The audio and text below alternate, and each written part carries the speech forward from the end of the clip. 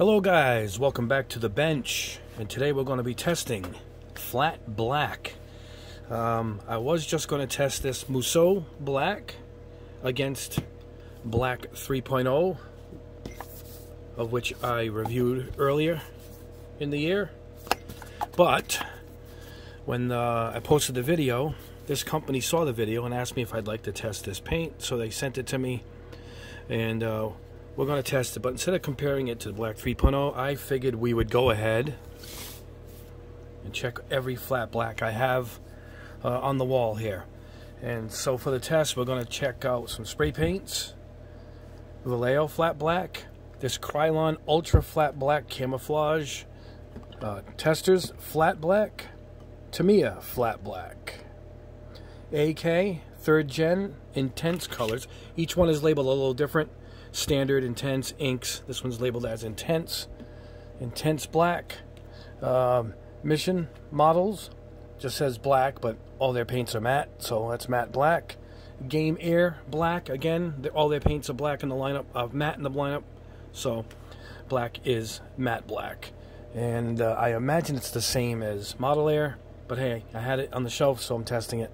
Game Air and Model Air. Pro Acryl, Coal Black, which according to the website is their flat black.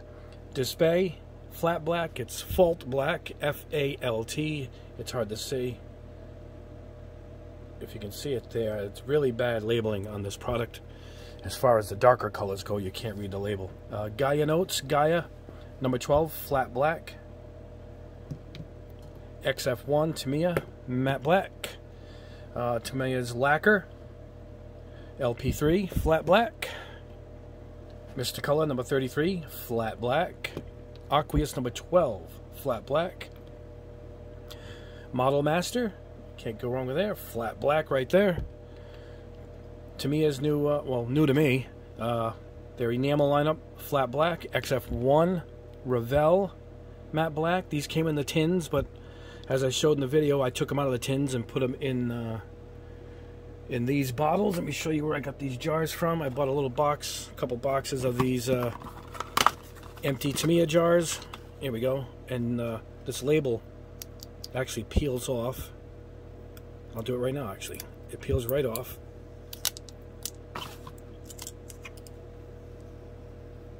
There you go. You toss that and you're left with a nice jar. And what I did was on my printer, I printed the Revell logo and then I labeled each one.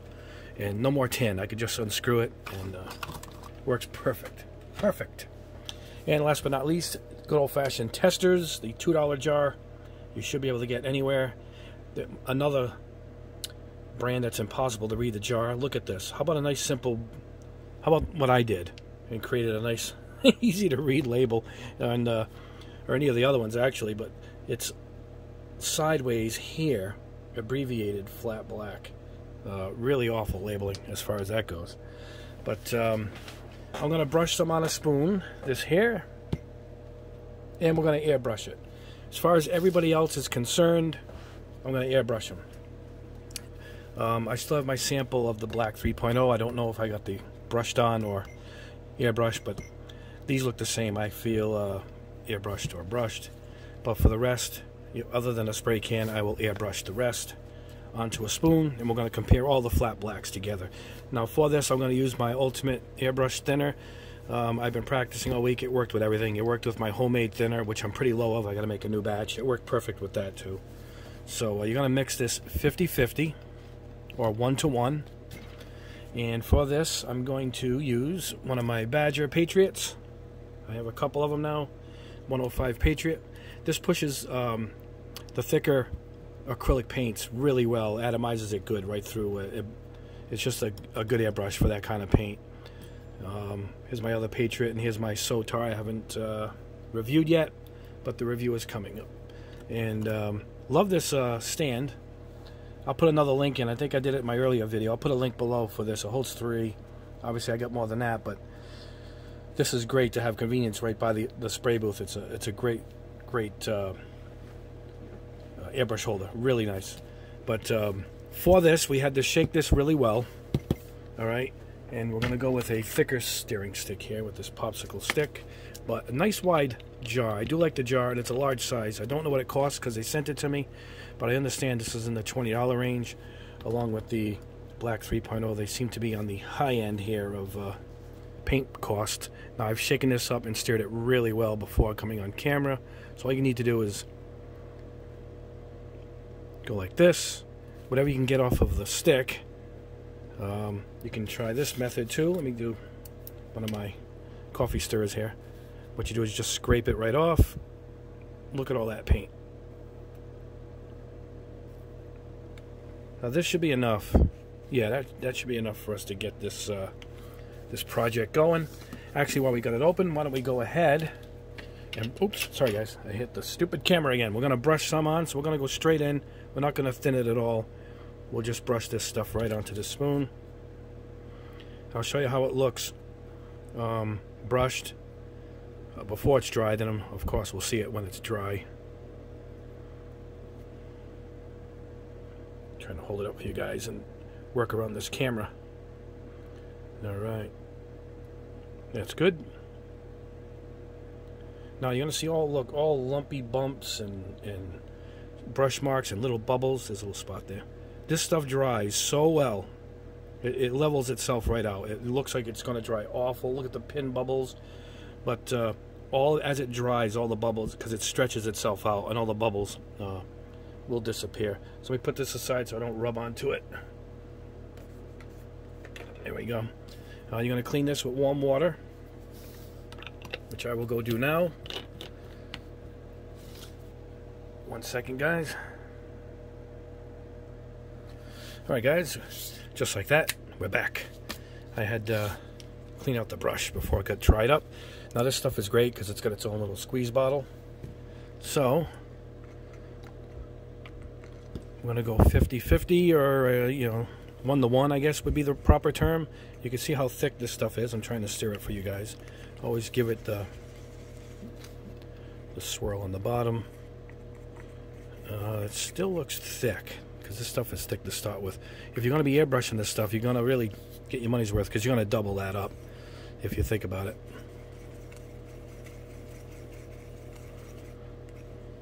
Alright, I think we're ready to go. And there it is. Now you're going to drag it on the cup. See it? You're going to leave a little trail behind of the pigment. And that's a good consistency. It's got that milk, skim milk consistency. And using this particular airbrush, we shouldn't have a problem anyway. You know, if it looks too thick for you guys, then it probably is. You know, you're going to go again. I would use the biggest needle you guys have. This is my middle one, so this is a 5. This is a 0.5 millimeter. I think I got the 0.7 and the 0.3. I got all 3 needles for the Patriot. And that's it. Now it's going to go over a spoon with primer. I recommend primer with this stuff. Makes it a little more durable. It's not that durable to start with, but it needs something to grip to. Traditionally, I think you paint this on canvas, but so it needs something to grip to. So we're going to use a primer. Doesn't matter gray or white because it should go on pure black. Let's head over to the booth now. We'll take our Patriot with us. We're going to spray this at 15 psi, and let's see what this stuff looks like. All right, guys, here we are back at the booth instead of back at the bench. You can tell I've been spraying a lot of flat black as my filter is almost all black. This spoon has been primered with Mr. Surfacer in the spray can, white. And we're going to go on very rough is how they want you to do it. So let's see how we got this going. Atomizing pretty good. And just what you saw me do there is how we're going to do it on the spoon.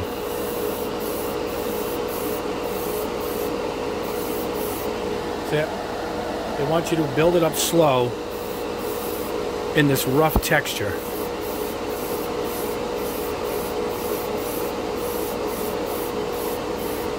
Now we're going to go with air drying it. I'm going to use my flash dry technique of blowing the airbrush air directly on the spoon to dry the paint off. First layer. Again, this is 15 psi. If you're going with a thicker acrylic on this airbrush, you need to only go about 20 psi, and you should be able to push it right through. Anyway, let's go in with the second coat.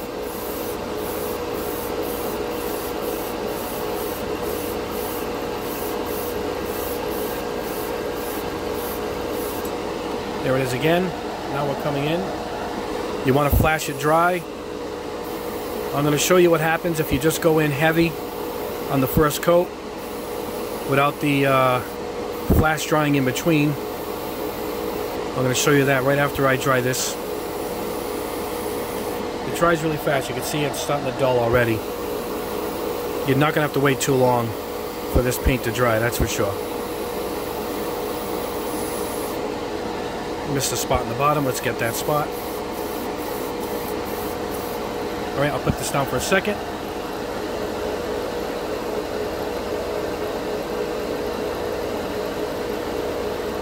What happens is you end up getting a, it ends up being this shiny looking. It never really dulls itself. You got to get it on a slow coat, like I'm doing, and dry it in between. It's got to go on roughly in between. You can see how dark it's getting already. So I'm going to go in now with the final coat.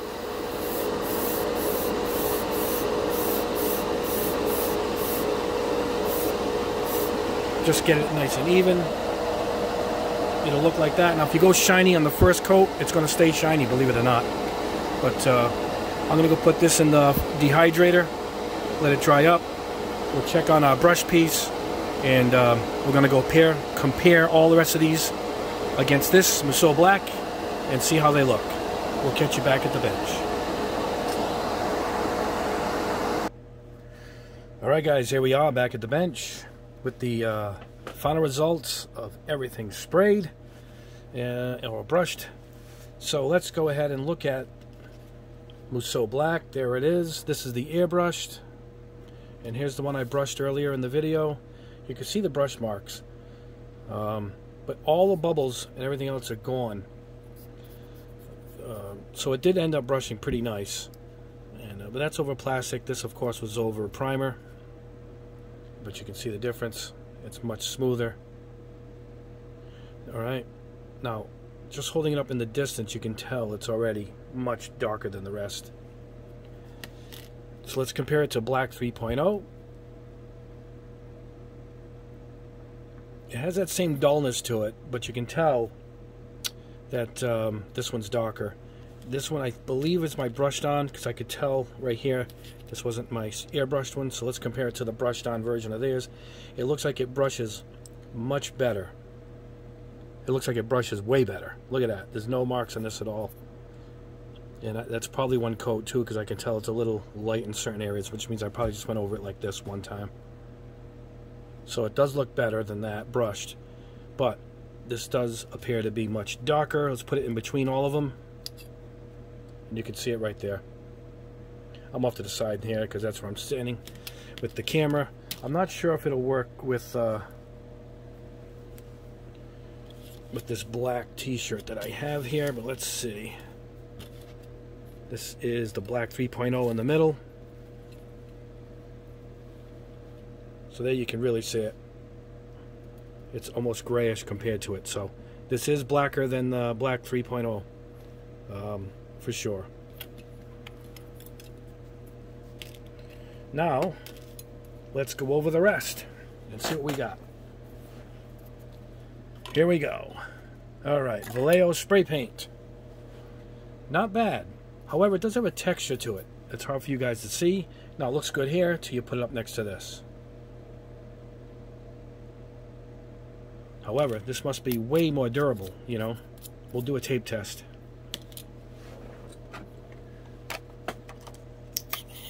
On some of these.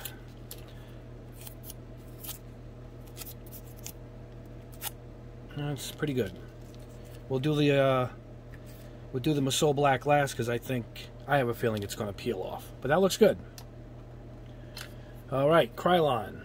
Yes, Krylon matte black. It's not great. It's a little uneven. You can see here where it kind of runs. I have trouble with Krylon for some reason. Let's compare it to yeah, it has that same look, but if you can see it in person, it's very faded. Whereas this is very nice and smooth and even looking. And of course, to compare it to Black 3.0, no difference. I mean, no comparison. Alright, this is Testers in the spray can. Very nice and even. What is that spot on there? Oh, just dust. Look at that. Now, of course, this compares well to the others. It's even. It's durable. I believe it's durable. Do this off camera side, guys. Yeah, tester enamels are really durable. Here it is against the Mosou Black. Yeah, that wasn't next to it. It looks pretty good, but not as good. But hey, this is a shootout of all the matte blacks. This is matte black from Tamiya, and this so far feels the best. It's got a really smooth feel to it.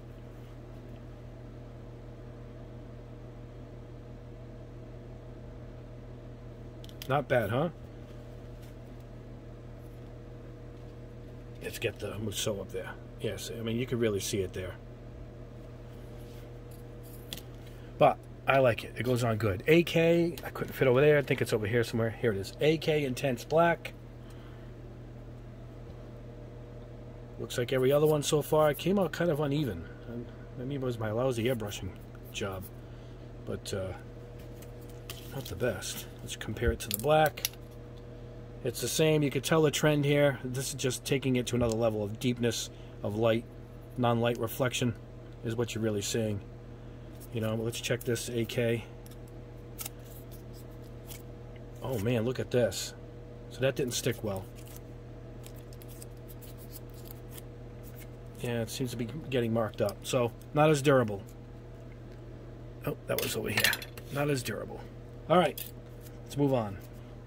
Mission Model Paints. Flat black. It's just called black. This sprayed on really nice. It's very even. Can you guys see it? I thought this airbrushed quite well. And look at that. It's kind of... It's close to the shading. I mean, you're going to really see it, the difference here. But you can see how this doesn't reflect light. That's where the really dark black comes from. The deep black. But kind of impressed here with this one. And this is the one where you got to mix in the poly mixture and plus the thinner. But hey, it went right on really well. Yeah, it's durable too. Not even a hint of it coming off compared to the AK. Good stuff. The mission turned out to be pretty good. All right. All right. Game Air. Where is the Game Air? Hold on, guys. I think it's over here. Game Air. There we go. All right. Again, another one that went on good. No thinning required. It goes right into that airbrush. The Patriot. Larger needles. You don't need to do it to thin it. And again, this is close to the mission. It has that really nice... Yeah, I mean, if you get the light not to reflect, you're almost in the same shading. So it really comes down to light reflection. But this isn't durable at all. So, I mean, you got to take one as a factor, you know. But this is Game Air. Not bad. Really good. I imagine Model Air is the same. Model Air... Same thing. Matter of fact, let's grab that Game Air I just had. Yeah, it's got to be the same paint in another jar. That's all. It's the same thing. Same and quite good. If you can't find your Game Air, you want black, yeah, Model Air is the same thing. Same thing. All right, Pro Acryl. Now this one has a rough feel. Can you hear it? But this one is boy, if it was a little deeper in pigment, it would be good. Now this isn't, it doesn't say flat black, it does say coal black, see it? So, we'll take that with a grain of salt. Because, look at it, it really lacks that light and reflection, see it? So if it was a little more pigment heavy, this would have been the closest. Definitely would have been the closest. And let's test Game Air and Model Air. We forgot to check for durability on that one, so let's go back and do that. Yeah, I've tested this before. It's really good. Let's try the Pro Acrylic. Now this has that rough texture. This might peel off. No, it didn't. It didn't peel off. No. Pretty good. This one's pretty good. It has the least amount of light reflection so far. The Pro Acrylic. Display. This was a complete failure. I sprayed this a few times. I got the same results, and I used their own thinner. Same result, and I don't know what this is. It's not, you know, it's semi-gloss, rough vinyl roof looking black. Not good at all. I don't know. I could have a bad batch of paint, which is possible. I've gotten a bad batch of AK Extreme Metal from AK. Actually, I just throw it away. It was a bad batch. This is no good. You guys watch the Bad Batch on the Disney Channel? Love that show. Love the Disney animations. The Star Wars animations. Rebels and Clone Wars. I'm off on a tangent here, but it was a bad batch. I think it is.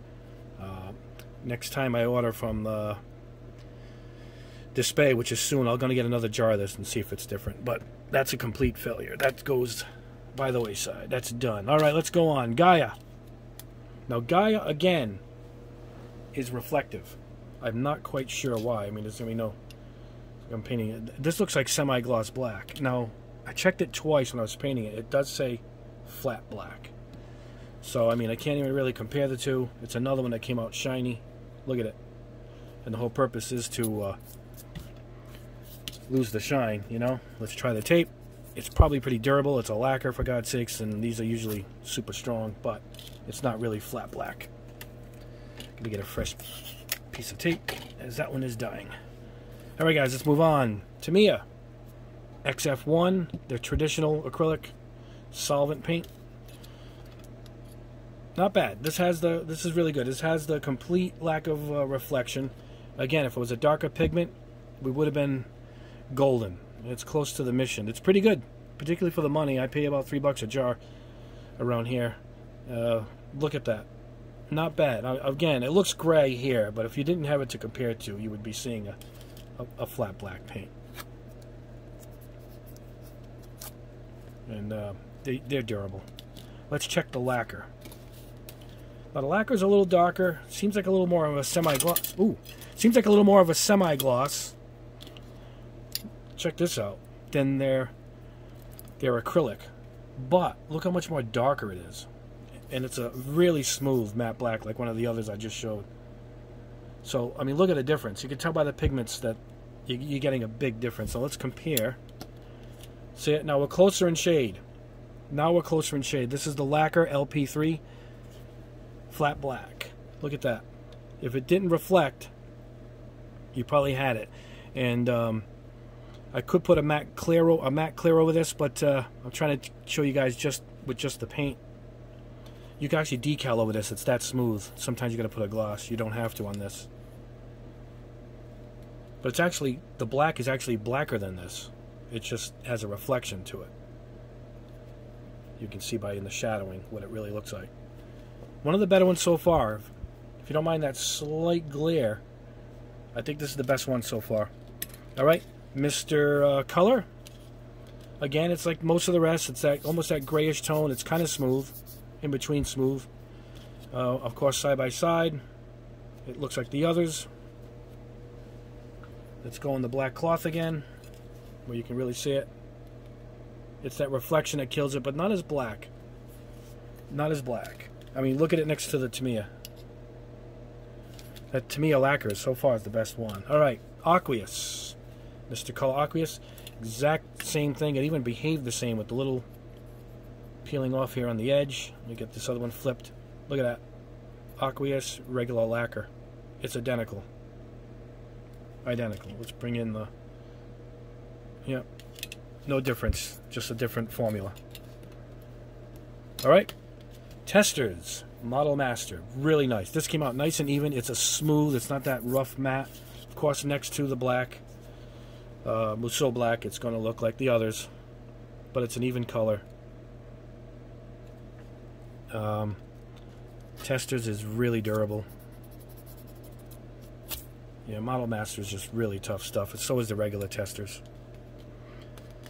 Alright, let's go out of order here and go to the Testers against the other Testers. There we go. It's the same. Probably the same paint in the jar. Can you see it? It's identical.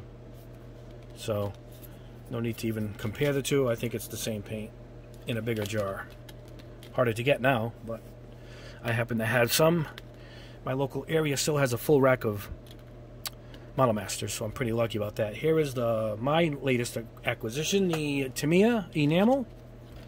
All right, let's compare it on its own. Really nice. It looks close to their acrylic. Oh no, it's a little darker. It's a little darker. It's a little more black to it. Is it? But it's got that smooth, real smooth texture. Let's compare it on the black on black. Not bad. Not bad at all. So we got some good ones here, guys. Got some good ones. Oh. Gotta try a durability test. Yeah, nothing's going to harm these enamels. All right, and Revell enamel is last. Again, it's close to all my other enamels. Almost indistinguishable from the Tamiya or the Model Master and Testers. Yeah, it's pretty much the same. And there it is, of course, against it. Let's put it up against the black.